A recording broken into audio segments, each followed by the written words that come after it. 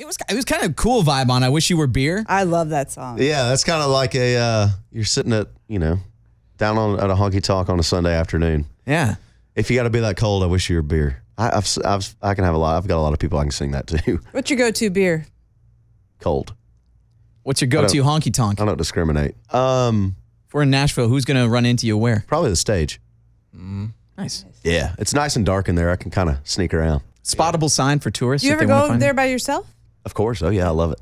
It's kind of cool. That's one of the best things for me as a songwriter. Go in there and kind of soak in what they're playing. Oh yeah. If you can get a song on Broadway, if bands are playing your song on Broadway, you've done something special. Oh, you catch them playing like Seeing Red or something. You'll see them playing your songs? Yeah, every now and again. But I'm just saying, as a songwriter, I want to write a song that bands down there want to play. That's why I like going down there. Yeah.